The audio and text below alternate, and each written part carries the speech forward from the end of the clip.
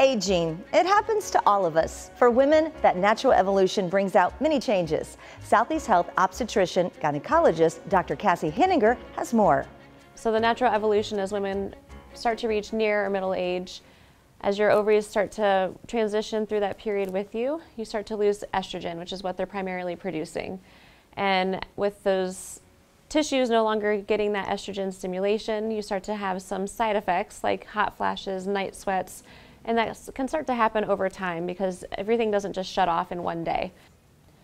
A timetable for menopause can be different for every woman. For some women can last a year, some women 5, some 15 years. The data out there is very widespread. So it's different for every woman, which is why when you start to get into menopausal years, we really want you to come in to see us as an OBGYN so we can kind of do a tune-up checkup, see where you're at, and kind of help guide you through those periods.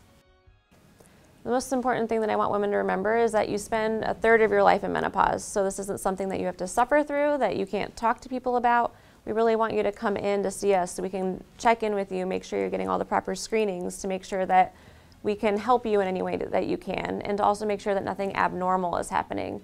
Because there's a lot of changes and a lot of irregularity with what you're going through, and every woman is so different in what they experience. So we really want to make sure that you're safe and that you're healthy and that we're doing the best that we can for you.